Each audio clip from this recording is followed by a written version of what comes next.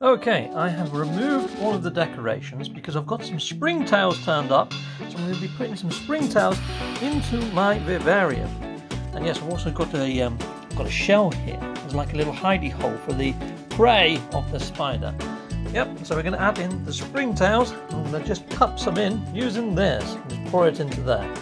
Also, okay, well, it's now emptied, and I've got a lot in there, but I also got a lot on the table. Do not tell my wife. She never watches my channel, so I should be safe. There was quite a lot there, so I put some into my dart frog enclosure. I have some dried leaves. These are from a cherry tree, and yeah, that would help the springtails. They will slowly digest and break that down. So I'm putting some leaf mold into my jar. I have to say, this is looking freaking great. I just need the air plants now, and then it's ready for a spuda.